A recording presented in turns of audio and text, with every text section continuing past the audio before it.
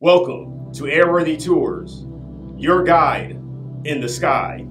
My name is Captain Philip, and today I'm going to serve as your tour guide and pilot as we take a tour of an offshore oil rig in the Gulf of Mexico. But before we get started, if you would like to be a part of future aerial tours, please consider subscribing to the channel. We are clear for takeoff, so sit back, relax, and enjoy your tour. Before we head out to the Gulf, a quick look at an oil refinery. Louisiana's 17 oil refineries account for nearly 1/5 of the nation's refining capacity and can process 3.3 million barrels of crude oil per day.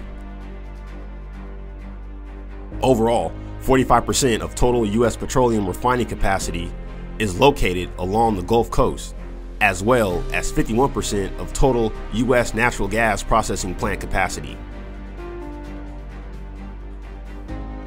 Heading out to the Gulf of Mexico, ahead is the posh Xanadu accommodation vessel and the Big Foot oil platform. Offshore oil and gas in the Gulf of Mexico is a major source of energy and petroleum production for the United States. Oil production from the U.S. federal waters in the Gulf of Mexico reached an all-time annual high of 1.65 million barrels per day in 2017. There are 175 offshore oil rigs in the Gulf of Mexico, making it the largest collection of oil rigs in the world behind the North Sea. Offshore oil rigs are commonly referred to as floating cities, since many different people live on them at any given time.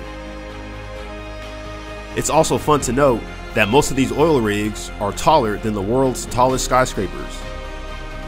And the oil rigs also have some really good food too, just don't drink the water. The tallest oil offshore platform is the Petronas platform at 1,998 feet, and if it were a building, it would be the third tallest building in the world. Oil rigs in the Gulf directly employ somewhere between 10,000 to 12,000 workers.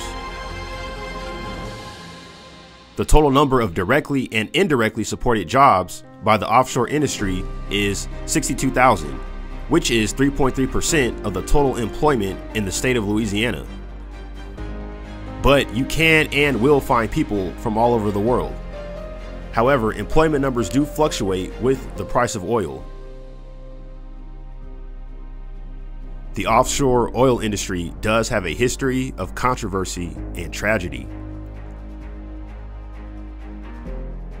On April 20th, 2010, a blowout caused an explosion on the Deepwater Horizon, killing 11 crewmen and ignited a fireball visible from 40 miles away. The fire could not be contained, and 2 days later, the Deep Horizon sank, leaving the well gushing at the seabed. The U.S. government estimated a total discharge of 4.9 million barrels of oil into the Gulf. After several failed efforts to contain the flow, the well was declared and sealed on September 19, 2010. In September of 2014, a U.S. District Court judge ruled that British Petroleum, or BP for short, was responsible for the oil spill due to gross negligence and reckless conduct. In July of 2015, BP agreed to pay $18.7 billion in fines, the largest corporate settlement in United States history.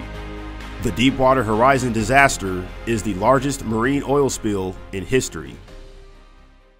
If you enjoyed today's tour, you can tip your tour guide by hitting the like button. Also, check out some of our other video tours right here. Thank you for flying with Airworthy Tours, and we look forward to seeing you on our next flight.